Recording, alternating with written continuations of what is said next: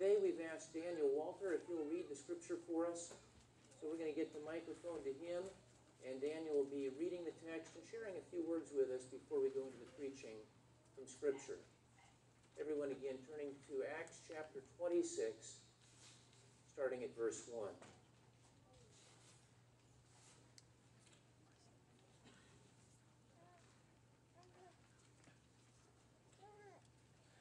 Acts chapter 26. So Agrippa said to Paul, "You have permission to speak for yourself." Then Paul stretched out his hand and made his defense. "I consider myself fortunate that it is before you, King Agrippa, I am going to make my defense today against all the accusations of the Jews, especially because you are familiar with all the customs and controversies of the Jews. Therefore, I beg you to listen to me patiently. My manner of life from my youth, spent from the beginning among my own nation and in Jerusalem, is known by all the Jews. They have known for a long time, if they are willing to testify, that according to the strictest party of our religion, I have lived as a Pharisee. And now I stand here on trial because of my hope in the promise made by God to our fathers, to which our 12 tribes hope to attain, as they earnestly worship night and day. And for this hope I am accused by Jews, O King. Why is it thought incredible by any of you that God raises the dead? I myself was convinced that I ought to do many things in opposing the name of Jesus of Nazareth, and I did so in Jerusalem. I not only locked up many of the saints in prison after receiving authority from the chief priests, but when they were put to death, I cast my vote against them, and I punished them often in all the synagogues and tried to make them blaspheme. And in raging fury against them, I persecuted them even to foreign cities. In this connection, I journeyed to Damascus with the authority and commission of the chief priests. At midday, O King, I saw on the way a light from heaven, brighter than the sun, that shone all around me and those who journeyed with me. And when we had all fallen to the ground, I heard a voice saying to me in the Hebrew language, 'Saul, Saul, why are you persecuting me? It is hard for you to kick against the goads.' And I said, 'Who are you, Lord?' And the Lord said, 'I am Jesus, whom you are persecuting. But rise and stand on your feet, for I have appeared to you for this purpose, to anoint you as a servant and witness to the things in which you have seen me, and to those in which I will appear to you, delivering you from your people and from the Gentiles, to whom I am sending you, to open their eyes, so that they may turn from darkness to light, and from the power of Satan to God, that they may receive forgiveness of sins and a place among those who are sanctified by faith in me. Therefore, O King Agrippa, I was not disobedient to the heavenly vision, but declared first to those in Damascus, then in Jerusalem, and throughout all the region of Judea, and also to the Gentiles, that they should repent and turn to God, performing deeds in keeping with their repentance. For this reason the Jews seized me in the temple and tried to kill me. To this day I have had the help that comes from God, and so I stand here testifying both the small and great, saying nothing but what the prophets and Moses said would come to pass, that the Christ must first suffer, and by being the first to rise from the dead, he will proclaim light both to our people and to the Gentiles." And as he was saying these things in his defense, Festus said with a loud voice, "Paul, you are out of your mind. Your great learning is driving you out of your mind."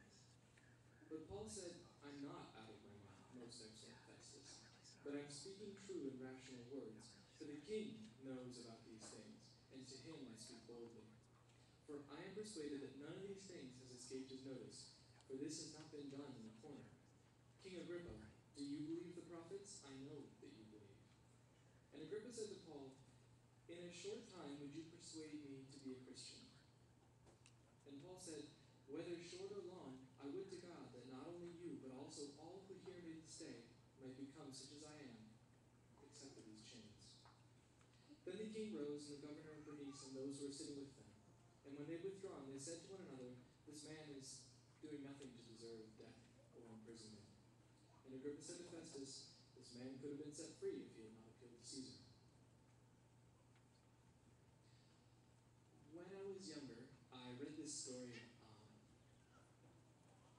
and if you read Acts from a more human perspective, you can tend to Acts as at least the story of Paul, is somewhat of a tragedy. He's made a tactical error by appealing to Caesar, and if he had made wiser choices, he wouldn't have needed to go to Rome and be put to death. And so this is like this guy we've got a lot of affection for, and we see all these things happen, and then his tragic flaw leads to his downfall, and he ends up dying after the end of the story. That's not what this story is. the Acts of the Apostles are the things they've done, and Paul is a primary character in the story. But Paul would be the first to say that the point is for the furtherance of the gospel. For Paul, he was allowed to preach before, in this situation, before the most important man, the king of his nation. That would be, for our country, the most important person in the country. Such an audience isn't usually that easy to get a hold of. There was a prophecy earlier that Paul was going to preach before kings, and he did in this situation. It's interesting that Paul chooses his defense very differently from how you or I would do. Probably we would start with something like, I was accused of taking Jews to the temple, and then this horrible series of things has gotten worse and worse, and people have just said all kinds of things about me that are not true. I just want to set the record completely straight. I did not do this, I did not do this, I did not do this. But Paul has one audience before King Agrippa, and so he uses that to the best of his ability to preach the gospel. As king of the Jews, Agrippa should have been the spiritual leader of the country. He should have been the one who knew God and was leading from a position of understanding of what it was that God had done in the past for the Jews, and looking forward to the hope of the Messiah, because that is what the Jews, that's what the entire religion was built for, to look forward to the appearing of Christ. And he had missed that, obviously. And he was not a good ruler in any of the ways that we would traditionally associate with good ruling.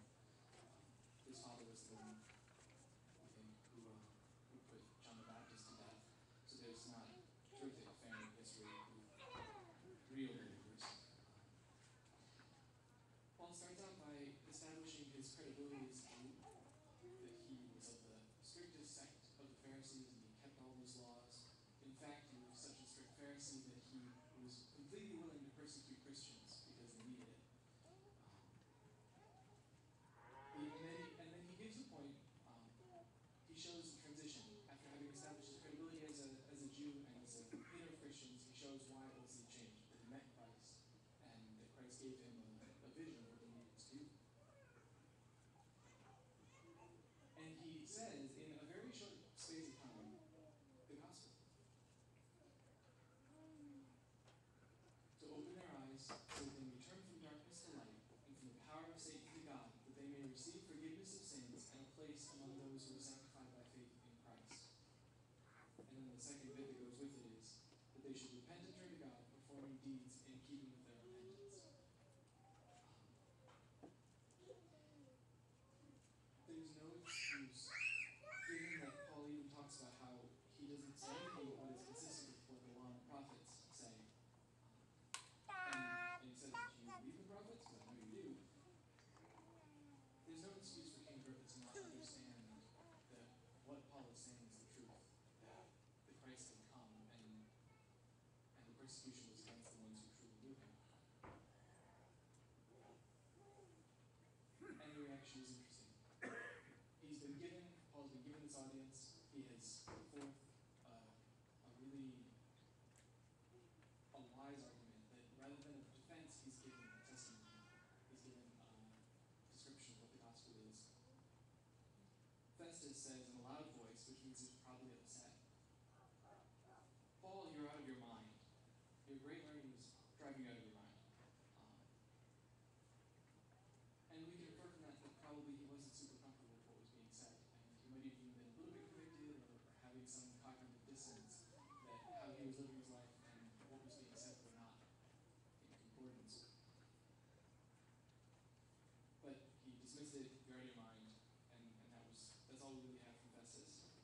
Agrippa says, in a short time would you persuade me to be a Christian? And there are different translations of this that all vary somewhere around the idea of, do you think you could persuade me, or you almost do? And it's a little bit ambiguous in the middle there. He's not saying that he wants to become a Christian, and he's not saying he's completely removed from it. He's kind of placing himself in an ambiguous position, but it's not believing. He's not choosing to listen to what Paul has said. And Paul says, whether short or long,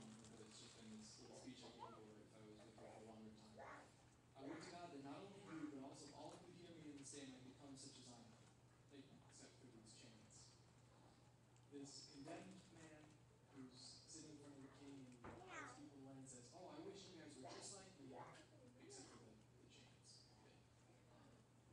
His faith in God was complete. There was nothing that they had that he wanted, and everything that he had, they should have wanted. And then there's that final statement. This man could have been set free if he had not appealed to Caesar.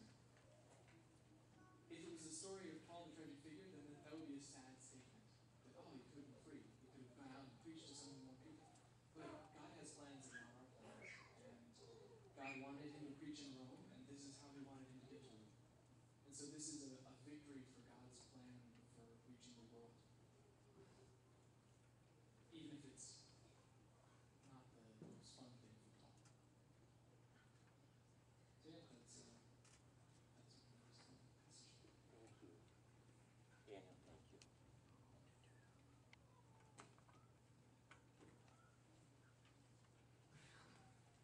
I'm going to briefly pray and then go right into the text. Our Lord, help us to have the hearing ears to hear, and we pray that there be the peace that you bring through your Holy Spirit that could rest over this entire congregation and over this auditorium so that we would be able to have appropriate focus on you and your truth. And we pray finally that the impact of the words that are preached would draw not only us closer to the Lord, but would take some who are here and bring them to saving faith in Jesus Christ. And we ask this in Jesus' holy name. Amen. Our sermon series is called Evangelism, the Holy Spirit, in the Early Church. We'll put that slide on the screen right now. Recent chapters of this book of Acts have centered on the arrest and of the trials of the Apostle Paul. Paul went to Jerusalem, as you remember, to bring a financial gift to suffering Christians who were there. Paul was arrested. He was accused of a lot of false things, and he was accused of one true thing. He was accused of being a Christian. During 2 years in prison, Paul was put through trials twice and was found guilty of nothing through that time, although they were unwilling to let him go either because they didn't want to rile some of the Jewish accusers. At last, Paul said, "I appeal to Caesar," meaning to say, these continuous trials where I'm still being found guilty of nothing, but I'm not being released, have caused me to believe that the best job now is to appeal to the highest governor, the highest judge of the entire empire. That would be Caesar Nero. I appeal to Caesar. So one more interview is scheduled before Paul was to be shipped off to Rome to face Caesar. The purpose of this last meeting wasn't really a court trial. The purpose of this last meeting instead was so that the local officials could figure out what to write down on the paperwork that they sent to Nero. They say, "We haven't yet quite figured out what the big uproar is about. Let's try one more time. Let's especially get a Jewish local king, a man named Agrippa, to hear this thing, and so that he could give some advice about what to put down about why Paul was being transferred to Nero's court." Present at this meeting were the following: Governor Festus, this is really his place, and he is the one who is officiating over this. With him is King Agrippa, and he actually turns over the proceedings to Agrippa and says, "Agrippa, you've been around here for a long time. Why don't you run this meeting a little bit? We can figure out what to say about Paul." Next to Agrippa is Agrippa's royal sister, Bernice. Also, all the high-ranking Roman military officers.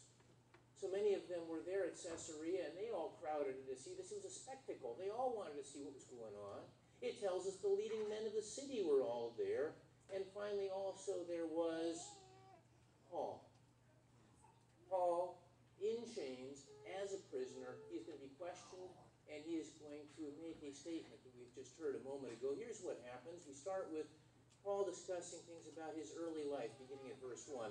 Then Agrippa said to Paul, "You have permission to speak for yourself." So Paul motions with his hand to indicate that he's going to begin, and he begins to tell something about what he wants to say as his defense.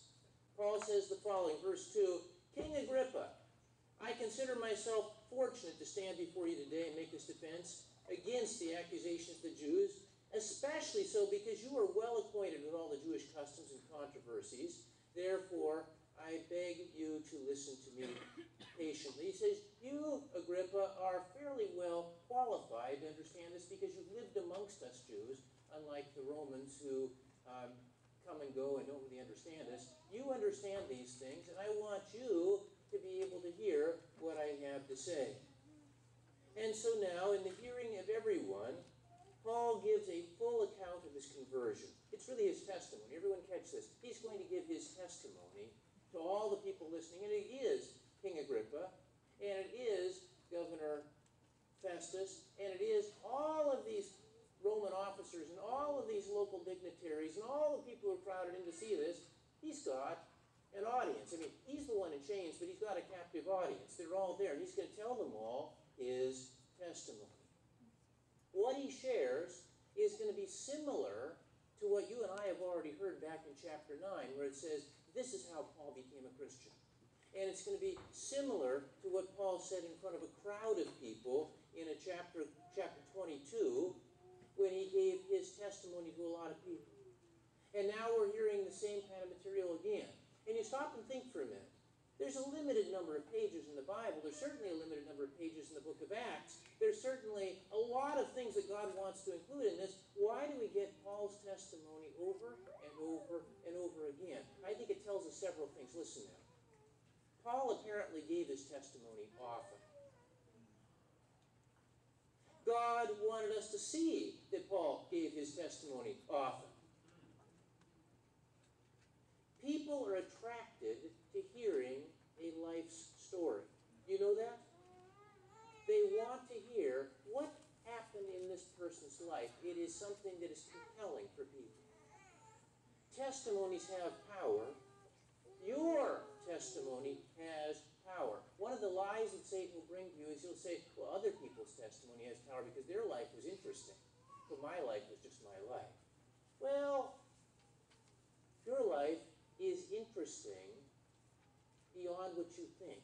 And I can demonstrate that to you fairly easily. In our church, what we do is we get people who are going to be baptized, and they, before their baptism, each one of them gives a testimony. This is how I came to know Christ as Savior, and these are the changes that Jesus has made in my life. These are the greatest services our church has. People in our church and the relatives and unsaved neighbors and others of the ones getting baptized, they all pile in, and they hear these testimonies one after another and say, that was fantastic. That was amazing. Listening to those life stories, that was the greatest thing. Those testimonies have power. There is spiritual power in that. And Paul gave his testimony over and over again, probably far more times than 3 times. You understand that? But God uses these 3 times to demonstrate to us that Paul often gave his testimony. Testimonies have power. God intends for you to share your testimony often. It's your best evangelistic tool. Jesus said, you'll be my witnesses. You're going to go out and witness about what I've done in your life. I have this question for you. When was the last time you shared your testimony? You might say, well, let me think about that. For a few here, it may have been as recently as yesterday. For others, you say, I don't remember. When is the last time I shared my testimony? This is something that the Lord says is a powerful tool. It's compelling for others to hear. The Apostle Paul frequently shared his testimony when he's confronted with this very, very important official occasion, rather than saying, and Daniel pointed this out very well to us a minute ago, rather than going through a lot of legal argumentation, rather than trying to explain how he didn't do what they accused him of doing, what did he do? He gave his testimony. He said, this is what God's done in my life. Let me walk this out with you. When is the last time you shared your testimony? Paul starts all the way back to the very beginning from his early childhood. Verse 4. The Jews all know the way that I've lived ever since I was a child. That word for child means a really, really, really young child. From the beginning of my life in my own country, at first he was raised in another land outside of Israel to a Jewish family, and then also in Jerusalem. Later, as a teen, he came to Jerusalem and he was trained under the authority of the greatest Jewish teacher of that day. They have known me for a long time. He says, the chief priests and these accusers have known me since I got into town as a teenager and I began advancing rapidly in the ranks of the Jewish faith. They can testify, if they're willing, that according to the strictest sect of our religion, I lived as a Pharisee. He says, I'm not somebody who is living in opposition to Jewish faith. I was living according to the strictest norms of Jewish faith. I was stricter than most. And now it's because of my hope in what God has promised our fathers that I am on trial today. This is the promise the 12 tribes are hoping to see fulfilled as they earnestly serve God day and night, O king. He says, listen, there is a promise of a Messiah who will deliver us from our sins. The 12 tribes of Israel have been living according to waiting on that promise, waiting for that Messiah. They are living according to that. He says, all my Jewish brothers are still waiting for that Messiah to come. I am being accused based on my hope in that Messiah, but the difference that I have is that I believe that Messiah already came.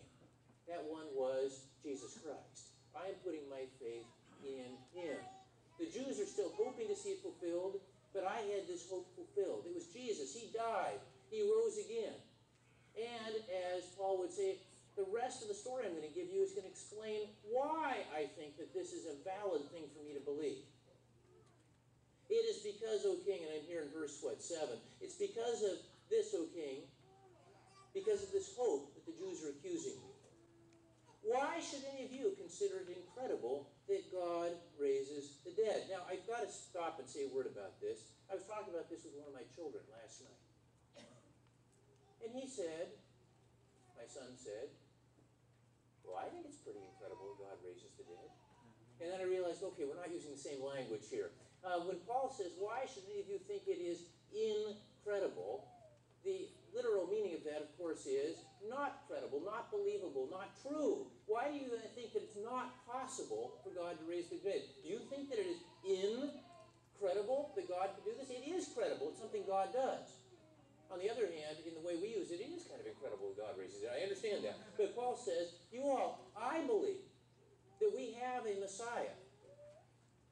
I believe that he died and I believe he rose again. I'm going to tell you about that in just a minute. And I don't want you to think that that isn't possible. I want you to understand it is possible. And so he starts with his early life, and then he talks about the events that came immediately before his salvation, starting at verse 9. I too was convinced that I ought to do all that was possible to oppose the name of Jesus of Nazareth. What he means to say is, you've heard about my young life. Now I'm getting to the point where I was an adult. I got to be a very responsible adult, and I became one of the Jewish leaders myself. And I thought it was necessary to do everything I could to expose as a complete fraud and a fake this thing about Jesus of Nazareth. I decided I would give my full energy to opposing this. He says the following. That's what I did in Jerusalem, verse 10. On the authority of the chief priests, I put many of the saints in prison. And when they were put to death, oh, this is the wrong picture here, Tiger. We were supposed to have the other slides. All right. So, let's see. John, if you're there, why don't you see if you can help out what David needs to do there. And so we'll go on for a moment here. He says here, this is what I did in Jerusalem. On the authority of the chief priests, I put many of the saints in prison. And when they were put to death, I cast my vote against them. He says, I went from one synagogue to the next. And I would roust out any Christians that I would find, and I would arrest them, and I would drag them off, and I would torture and imprison them for a while. And then when there was a vote, and when we had a big vote about whether they were going to be killed or not killed, of course what I did is I voted to have them killed. In fact, I was part of the gang that killed Stephen, for example. When it was time for Stephen to be put to death, I killed him. I was right there with him. He's saying, if you want to know my background, I was on the side of these people accusing me now. I was doing all of this myself against them. I tried to force them to blaspheme, verse 11. In my obsession against them, I even went to foreign cities to persecute them. He said, I would bring them in and I'd torture them. And I would torture and persecute them for a while. And then I would tell them, I might let you go if you say that you don't believe in Jesus. And if you will blaspheme and say wrong things against Jesus, then I might let you go. He said, I did all of it. And And I wasn't content to do that just in Israel, but I would even go further than that. I would go to other cities in other countries. In just a minute, he's going to tell about how he went to a place in Syria called Damascus. And he said, I would take up that against Jews who lived there. I would do anything I could to oppose this message about Jesus. And I want to briefly tell you something. Testimonies are meant to have three parts to them. I realize there's variations to everything I'll say, but in general, testimonies have three parts.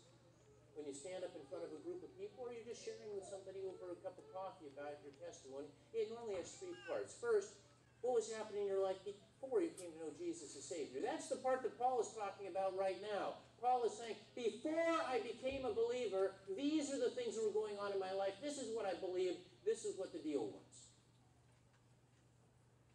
Second, how you came to know Jesus as Savior.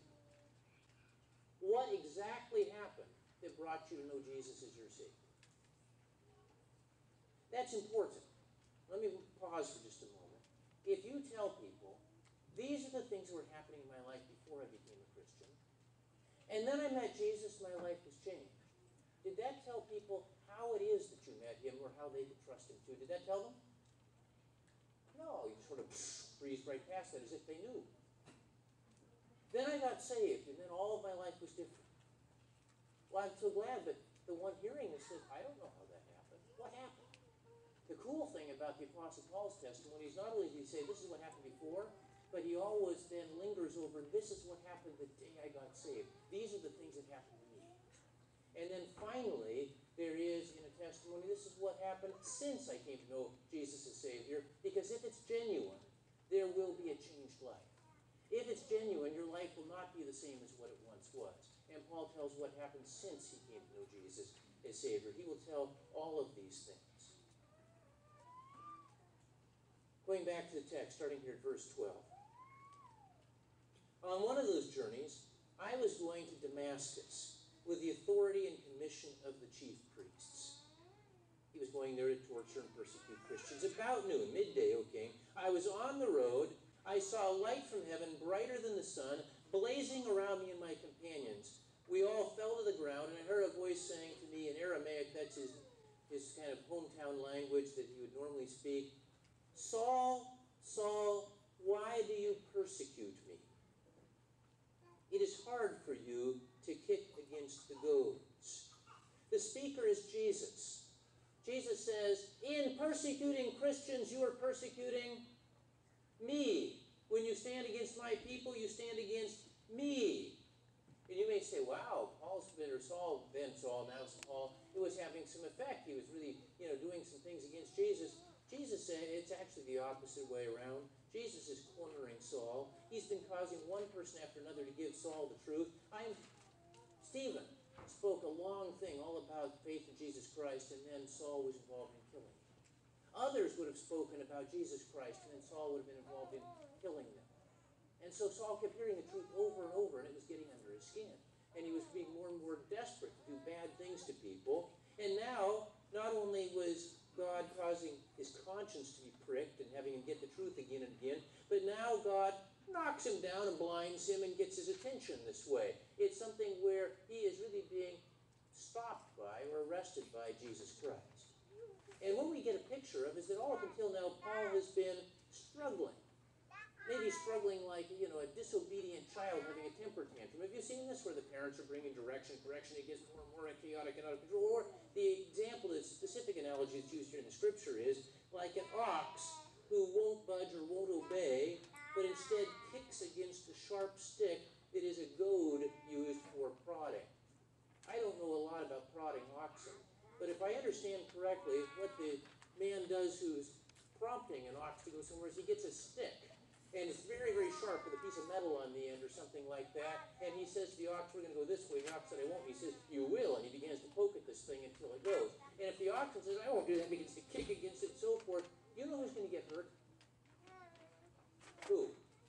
The ox, thank you. Yes, the ox is finding that this is sharper than he really wants. And he might injure himself a few times kicking against this thing, right? And so if that's the case,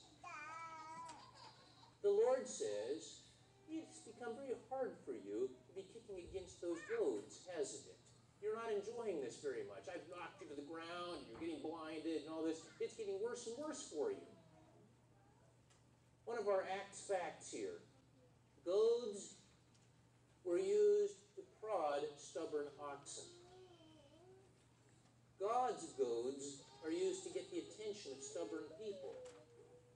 Lashing out or resisting God only succeeds in hurting yourself.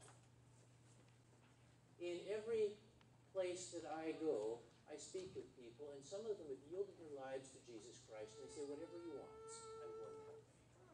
And others are saying, I'm not ready to do that. I don't want to do that. It's too difficult to do that. I'm going to kind of fight back against that. And each time, they make it more and more difficult for themselves. And God finally says, have I gotten your attention yet? Knock it off with kicking against what I'm doing. It's only going to hurt you. And that's what Paul says was happening then. And at last we come to the third part of our message, and this is the part where it's really the centerpiece of his testimony. We've heard about before the salvation, and now what happened when Jesus really captured him, starting in verse 15. Then I asked, who are you, Lord? He had heard this voice, and this voice, seemingly from God, was saying, this is what you're doing, now knock it off. And he said, who are you? And the voice said, I am Jesus, whom you are persecuting. Was that what he expected to see happen? He thought that this was a false imposter, somebody was dead, this was creating some kind of a weird cult, I need to get rid of all these people. And then the next thing he knows, the voice of God from heaven says, it's me, Jesus, and I'm talking to you. That was a surprise to him. Now, Jesus takes over as Lord. Instead of Paul oppressing Jesus' people, Jesus now says, I'm in charge here. I'm going to tell you what you're going to do from now on. First of all, get up. Get on your feet. I'm appointing you. You're now my servant, and you are my witness. And you must tell others what I show you. And as it says in these next verses, you're going to be opposed by the Jews, but I will rescue you. You're going to be opposed by the Gentiles, but I will rescue you. I'm in fact sending you to those Gentiles to open their eyes, and your job is to turn them from darkness to light, turn them from the power of Satan to the power of God. Tell the Gentiles that they may receive forgiveness for their sins. Tell them that they may have a place among those who are saved and who are right with God. Now, I'm sure that Paul had heard this message of the gospel in some ways before. Listen now, he had been torturing Christians, asking them what their deal was, interrogating them, and so on, and they would have told him things in the past. They would have told him that, of course, we all are sinners, and we need to have our sin removed. They would have told him that. They would have told him that Jesus died to pay for our sin and to be the punishment, the sacrifice for our sin. They would have told him that. They would have told him that we must believe in Jesus and receive Jesus as Savior. He would have known that. But until this moment, until now, he rejected this. He struggled against this. Now at last, he believes it, receives it, and submits his life to Jesus Christ. It was a remarkable day, and a day that set the example for millions of people who've come behind, because people will say, I was resisting God, and I was struggling against God, and then finally the moment came where, like the Apostle Paul, I quit fighting against it, and I said, I'm going to make Jesus the Lord of my life. This is not just an historical thing that happened once to Paul. It is historical, but it's not only that. It's an example for you and me. There are people, even in this room, that the Lord may be saying, young people, and in some cases some very much older people, where the Lord may be saying, you've been resisting me. You've been going your own direction on this thing for years. Are you ready to stop kicking against me and instead go my way? Some of you may even say, well, I've been fairly religious. I want to tell you, Paul had been fairly religious up to this moment, hadn't he? He'd been super religious. But he didn't belong to Jesus Christ. And so the Lord would say to you, are you done resisting me and ready to receive me as your Savior and put me as the Lord of your life? That's what happened for Paul then. I pray that would be happening for you as well. We've heard something about captured by Jesus. Here we have a picture again of Paul having that interaction with the Lord on the road to Damascus. What comes next, starting at verse 19, is a changed life. And so then, Paul says, again addressing King Agrippa, I was not disobedient to the vision that came from heaven.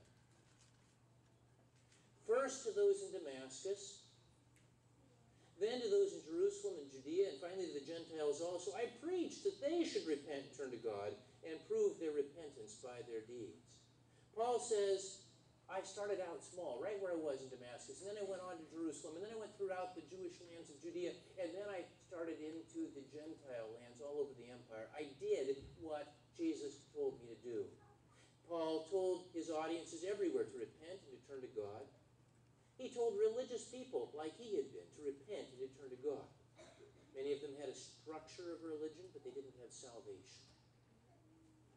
Did this message go over well? Well, with some people it did. People were saved. With other people, they rejected it and they tried to do bad things to Paul even. And that's what happened to Paul. He refers to that here. That's why, verse 21, the Jews seized me in the temple courts and tried to kill me. He says, I wasn't universally loved for this message. Some Jewish people tried to murder me, and that's why I'm here in jail right now. But I have had God's help to this very day, and so I stand here and testify to small and to great alike.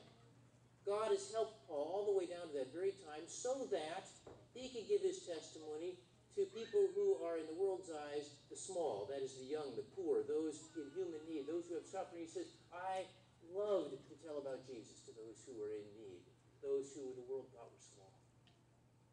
And also to the great, the educated, the wealthy, the powerful, the influential. He says, I had the opportunity and privilege to share this with those the world considered to be great. I did that too. In fact, all around listening right now, Paul's giving a testimony to a king and a governor and to military commanders and wealthy citizens. You see, Paul took that message that Jesus gave him, and he followed Jesus' command, and he went out to be a witness of what he saw and did. And I want to tell you this, and I need you to hear this. No Christian will be fulfilled or satisfied unless he is acting as such a witness. Again and again, when I talk to Christians, and some of them are dissatisfied, sort of down as Christians, and feel like their lives aren't really meaningful to them, sometimes they start looking for other things that might make it more meaningful, and they'll say, well, maybe I'll go to a conference somewhere.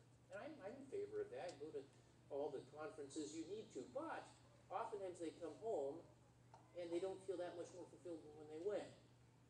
On the other hand, when they begin sharing about Jesus Christ with others, something happens. And you know it. You know it's true.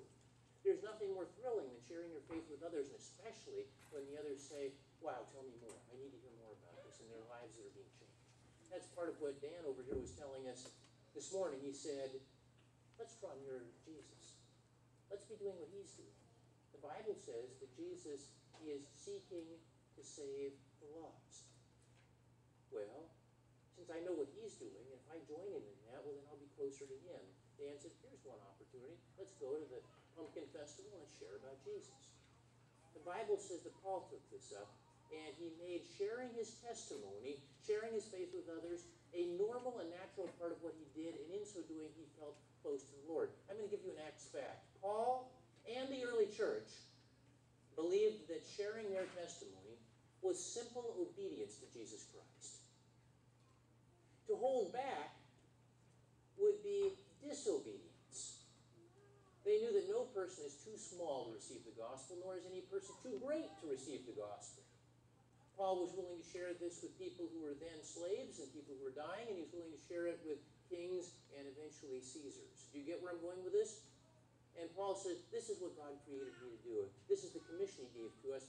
And it wasn't just for one Christian here, one Christian there. The early church believed that's what we're all here for. We're going to do this. We move on to verse 22. Paul says, I've had God's help to this very day. I stand here and testify to small and great alike. I am saying nothing beyond what the prophets and Moses said would happen, that the Christ would suffer, and as the first to rise from the dead would proclaim light to his own people and to the Gentiles. Paul says, everything I'm telling everyone here agrees with the prophets, agrees with Moses. My message is simply this, that Christ would suffer crucifixion. That's what the prophets indicated, and that's what I believe. That Christ would rise from the dead. That Christ's resurrection assures that we will be resurrected because he was the first, and we will follow after that if we know him. That Christ is alive for the benefit of the Jews. That Christ is alive for the benefit of the Gentiles. I believe all of this. And Paul is speaking, now listen now, specifically about Jesus dying and rising again and changing people's lives now. And Paul is declaring all of this, and this brings us to the big climactic finish of this whole message with two typical reactions that come next. And the first one is really amazing. At this point, verse 24, Festus, the governor, interrupted Paul and shouted, "You're out of your mind, Paul! Your great learning is driving you insane!" he says. Paul is obviously a great scholar, a brilliant man, easily the most educated man in that room. I mentioned all the kings and governors and all of that. Paul had more languages, more training, more background of education than all of them. And yet, here comes Festus, and he pops out of his seat and says, "Stop it, stop it, stop, stop, stop, stop, stop. This whole thing is insane. It's crazy. How could you believe this crazy stuff about someone dying and coming alive again? For all of your great education, you are making no sense. I don't believe it. This is crazy talk." This is one typical reaction to the Christian testimony or the Christian gospel. I need to lay this out a little more. Someone would say, how can a smart person like you believe that it was God who created the world instead of this happening by evolutionary chance, the way that we all know is true? Do you really believe this and you're in college? An educated person believing that? That's crazy. How can you believe that these miracles recorded in the Bible, these things that Jesus did, are really true? You know this can't be. Do you believe that Jesus really is a person and was God at the same time and born miraculously and lived as God? You don't believe that. That Jesus died and rose from the dead? That's what is the sticking point for our friend Festus here. When I went to the University of Michigan, I had a very erudite professor who explained to us that, of course, it wasn't a true thing that Jesus died and rose from the dead, that it was part of a springtime fertility myth. And that in the springtime, people think about things coming to life, and that Christians made up a story that Jesus came to life, and that that's what that was, and we could all understand it that way. Do you understand this? You can't be a smart person at the University of Michigan and believe that Jesus died and rose from the dead. It's crazy. Do you really believe that Satan and demons are real and they're enemies and they're doing things in our lives? Do you really believe there's only one way of salvation instead of many ways that we can all find our own way spiritually? Can you really know or believe anything is absolutely true? I remember when a friend of mine went through a graduate level program in economics and mathematics, and he was taught that there is nothing that is absolutely true, because if we believe that everything is random chance, then nothing can be absolutely true. And he was taught that even though 2 plus 2 normally equals 4, there's always a chance that it won't. And that on one time that it comes together, it won't equal 4, it'll equal something else. And this is what was being taught in the graduate level school at his university. I said, Mike, are you telling me that someday 2 plus 2 won't equal 4? Well, sometimes. Sometimes.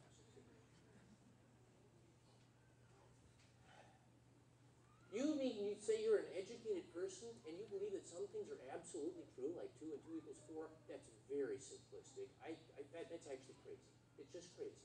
You need to understand that absolute truth and things about what the Bible say, it's all just sort of relative and mishmash. If you get that straight. But no, you have these crazy ideas. It's insane. Festus rejected the message as being unbelievable or crazy in some ways. Will there be people you will run into who have that reaction? Will there be? Yes, there will. There will be people who will say to you, that isn't true. It can't be true. I reject this. This is not truth. When you tell them this message. And you will think to yourself, oh, what did I do wrong? I should have done this better. Don't think that way. They've reacted that way all the way back to the Apostle Paul and before that. Do you get this? This is a typical reaction. It's a typical. I'm not going to say it's normal. I'm not going to say it is true, but I'm going to say it's typical. It happens a lot. People say, I reject this because it's just so far removed from my way of thinking, I think it's crazy. I won't believe it. That's one typical reaction. Paul responds in the following way. Verse 25, I am not insane, most excellent Festus. What I'm saying is true and reasonable. And then he turns his attention back to King Agrippa, the Jewish man in the room, and says, the king is familiar with these things, and I can speak freely to him. I am convinced none of this has escaped his notice because it was not done in a corner. All these things about Jesus' life and even his death and resurrection were things that were very public events. The king knows about these things. I can talk to him, and he's at least not going to say, yeah, all miracles are nuts and rising from the dead, whatever. The king, supposedly being a Jewish guy, is supposed to believe these things.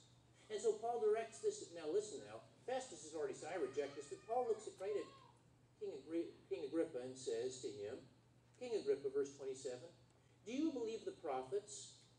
I know that you do. This is similar to saying, you believe the Bible, don't you? You believe that what the prophets wrote and what the Old Testament says is true, don't you? The idea being, if we can agree that the Bible is our authority, and it's a good starting point for a conversation about God, if we can agree that those things are true, then we've got something we can talk further about. Agrippa sees where this is going. If he admits that he believes the Bible, that he believes the prophets, then he's going to have to respond to the Bible's claims and in some way give his own life to God. And so his reaction is this. He says, do you think that in such a short time you can persuade me to be a Christian? This is another typical reaction. It's not the you're crazy reaction. It's the, yeah, it might be true, but I'm not ready to accept it yet reaction. Did everyone get that? How often have you talked to somebody and said, this is what Christ has done in my life, and this is what he's attempting to do for our world, and they say, yeah, I probably should go that way, or it might be true, but, I'm not ready for that just yet. I'm not going to believe that right now, maybe later. I need to think about it more. This isn't a good time for me. That might be great for you, but I'm not sure it's true for me. I don't want to feel pressured, not so quick about this. Maybe another time. In one translation, the way that it comes out, this is the King James Version, then Agrippa said unto Paul, almost thou persuadest me to be a Christian. It's too quick for me right now. I can't do it this fast. I'll get there another time. Almost. Paul's response, of course, in verse 29 is, whether you respond in a short time or in a long time, my prayer is that you and all these people in the room will become as I am, except for these chains. I want all of you to become Christians as I am, and I want all of you to know the power of God in your lives, and I want all of you to have the joy of knowing Jesus. I'm not interested in you being prisoners. I mean, we can leave that part out. But the rest of it, he says, except for these chains, I wish all of you were as I am. Paul faces the same kind of responses that I know you've experienced. These things are nothing new. Our Acts fact says this. Some people are like Festus. The gospel is so opposed to their way of thinking that they consider it nonsense or insanity. Others are like Agrippa. They admit it might be true, but they're not ready to give up their current life just yet. Everyone got me on this? These are two typical reactions. At that moment, verse 30, the king, King Agrippa, rose. He stood up. Meaning, this interview is over. I'm done hearing about this. So, Governor Felix stood up. And Bernice stood up. And they all left and walked out. And everyone else stood up and walked out too. So far as we know, they never came to faith in Christ.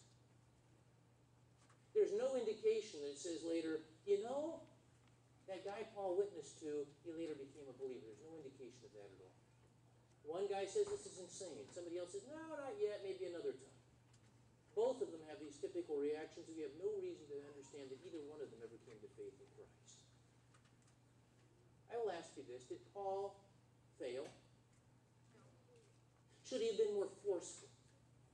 Should he have been more subtle? Should he have been more academic? Maybe more emotional? Maybe more gifted? You know, this is typical. People share their faith with somebody, and they don't get a good reaction to that, and then Satan beats them up the whole way home and says, if only you'd said something different. If you'd been a little bit less this way and a little more that way, and so on and so on. As if you just getting it just the right way was the thing that was going to need to happen. Is that true? It's true that Satan will beat you up that way. Is it true that you should have been just a little more something else? I doubt it. I doubt it. In fact, I know so many people who think, well, since it wasn't successful, maybe the best thing to do is to just stop witnessing. Just stop sharing my testimony. I obviously am no good at this. It's going to get rejected. It will be by many. Was the Apostle Paul rejected? Was he rebuffed? Yes. Did he stop telling others? Did he? Thank you, John. No. Did he, during his lifetime, did he continue to share with others? During his lifetime, he continued to share with others his testimony and what God had for him. That was his life's mission. He continued to do this, even if people would reject and rebuff this. I know of many people who say, well, if only we would all be more like this in how we share the gospel, or if only we would all do it different in some way. And I would say, my main interest isn't that you do it at all. There's an old story that I like about Dwight Moody, the great evangelist.